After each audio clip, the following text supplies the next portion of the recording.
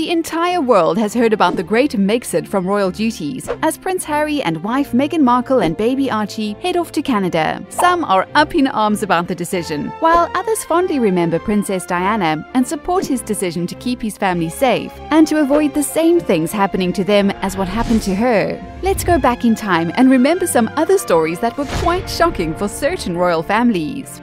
Shocking stories that rocked the royal family. 12. A common marriage. You can't choose who you love, and King Edward VIII knows the reality of this more than most. In 1936, soon after taking the throne upon his father's death, Edward VIII stepped down from his position as king. His reason? Love. In 1936, the Church of England forbid the marriage of anyone who was previously divorced. So when Edward fell for Wallis Simpson, an American socialite working through her second divorce, he had little option but to forego the crown. Before his abdication, Edward VIII gave a heartfelt explanation. "I have found it impossible to carry the heavy burden of responsibility and to discharge my duties as king without the help and support of the woman I love." The now ex-king, Edward VIII, married the commoner Simpson in 1937. The couple stayed married until Edward died in 1972. 11. Long-distance relationships. In 1820, when King George IV took over the throne, he had some domestic affairs to resolve first. He had been living apart from his wife, Caroline of Brunswick, for 20 years already. The two were not on good terms, and George was not about to let Caroline assume the throne if he passed on. George decided to take Caroline to court, expecting the public to side with him. It seems his quite public infidelity had not won him favors with his people, and the public all sided with the aggrieved Caroline. Lending to the scandal, it was discovered that Caroline wasn't George's first wife, and 10 years before they wed, he had married a commoner called Maria Fitzherbert. He passionately was buried with a small portrait of her, as Maria was his true love. 10. Three's a crowd. From the beginning of the marriage of Diana, Princess of Wales, and Prince Charles, there was trouble. The marriage ended in 1992 under a cloud of controversy, but the public scandal didn't end there. Both Charles and Diana used public opportunities to make pointed remarks that shed the light on the infidelities in the marriage. Diana caused global ripples when she publicly commented, "There were 3 in this marriage, so it was a bit crowded." The third person she referred to was Camilla Parker Bowles, whom Charles later married. 9.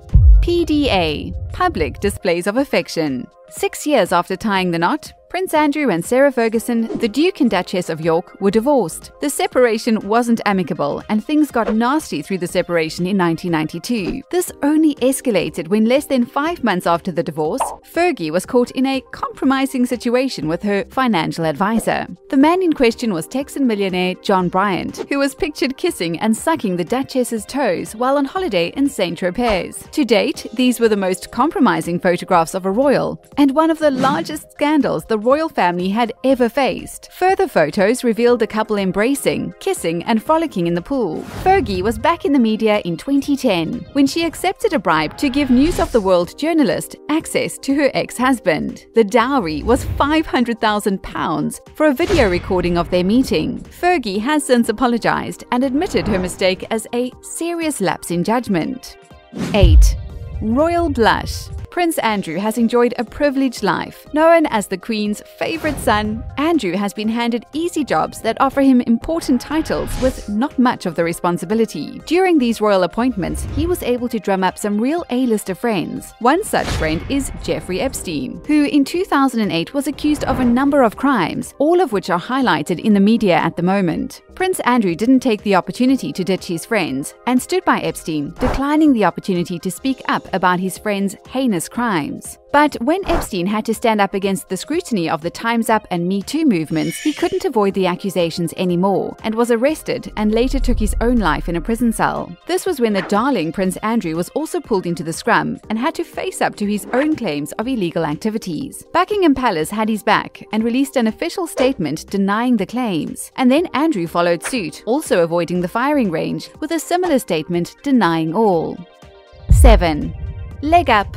Sarah Forsyth was Prince Harry's art teacher at Eton College. So when the head of art asked her to ghostwrite the text to accompany the prince's expressive art project, she followed instructions. When she was fired by the school, a court case ensued to judge the merits of the termination. During the hearing, it was acknowledged that Prince Harry was a weak student and that he did receive help on his A-level expressive project. She was awarded £45,000 in damages for her troubles. It seems that in royal circles, crime does pay.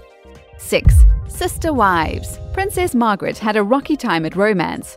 First, she fell in love with Captain Peter Townsend, a Royal Air Force officer who happened to be married at the time. He was an attendant to the royal family. In 1953, he made the bold decision to divorce his wife and propose to Margaret. The Church of England rules still forbid marriage with someone who was divorced, so Margaret, like Uncle Edward VIII, would have to relinquish her title to marry. Instead, in 1955, she called off the engagement. Margaret then met Anthony Armstrong Jones, a photographer, and they were married. The wedding was the first royal wedding to be televised. Their marriage soon appeared unhappy, with public spats leading to growing public ridicule. To make matters worse, rumors circulated about Margaret finding solace in the arms of a man 17 years her junior. By 1978, she was divorced, only the second royal at the time to divorce since Henry VIII in the 1500s.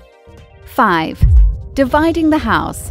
The love between King Henry VII and Anne Boleyn was so strong that it split the Roman Catholic Church. When Henry met Anne, he was already married to Catherine. Divorce was strictly prohibited by the Catholic Church, so Henry was forced to break away and create a new church that would accept his life choices. He married his true love, Anne, in 1533. Under the newly formed Church of England. But the honeymoon didn't last long, as in 1536 he was annoyed by his new wife's inability to produce an heir and ordered her execution on trumped-up charges of infidelity and incest.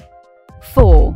Behind closed doors. Queen Victoria had a few skeletons in her closet, and it turns out she might have had a few gentleman callers in her closet too. Following her husband's death, the Queen took a shining to a Scottish servant named John Brown. As with most royal scandals, mum's the word, but some believe it was romantic and that they were even secretly married. Later in life, Victoria paid special attention to an Indian attendant named Abdul Karim. He was promoted to her closest servant and spent much time in close counsel with the Queen. In 1901, when she passed away, her family spared no time packing up Abdul and shipping him back to India with a deportation stamp. He was virtually erased from history, and the nature of their relationship was never truly known.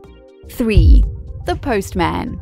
The royals have a long history of extracurricular interests outside of their marriages. Perhaps the high incidence of infidelity stems from their marriages being more about bloodline and preserving wealth than about true compatibility.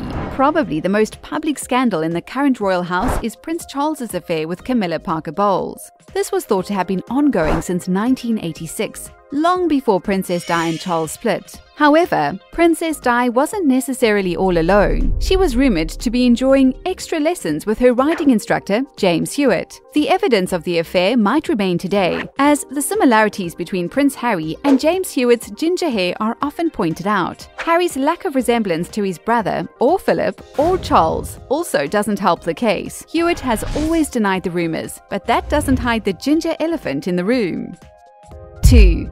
In the doghouse. Princess Anne's pups got her into hot water in 2002 when the Queen's daughter was walking her unruly English Bull Terrier. The royal pooch attacked two children aged 7 and 12 years. They were both taken to hospital, but luckily no stitches were needed. The courts ordered the princess to pay a £500 fine and provide £500 compensation to the families of the two children. She is now the first senior member of the royal family convicted of a criminal offence. Perhaps an incident earlier on in Princess Anne's life can explain her later turning to crime. In 1974, after attending a film screening, Princess Anne's limo was forced to stop by a 26-year-old mentally ill man driving a Ford Escort. He approached the limo with 2 guns and shot at her bodyguard, wounding him in the shoulder. It was a busy area, so before the man could grab Anne, he took flight. Police found paraphernalia in his car that proved that he planned on abducting the princess. Among the handcuffs and tranquilizers in his car was a ransom letter demanding £2 million from the Queen for Anne's safe return.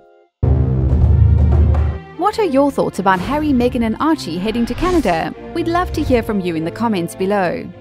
1. Bad blood. Mary, Queen of Scots, was the Queen of Scotland from 1542 to 1567, but her reign was fraught with scandal. Mary's first husband died of an ear infection. Soon after this, she married Lord Darnley. But Lord Darnley paid the Queen no respect and undermined her as soon as they tied the knot. He was even thought to have orchestrated a plot to kill her dear friend, David Rizzio, right in front of her while she was heavily pregnant. It wasn't long after that Darnley met his end. The details how are sketchy. Some say strangulation, others say explosion. Either way, Mary did her public reputation no favors by speedily marrying the prime suspect of her late husband's murderer, the Earl of Bothwell. The evidence mounted against her and she was forced to abdicate the throne and head to England. But her crime spree didn't end there. She was finally executed after she was caught plotting to kill Queen Elizabeth.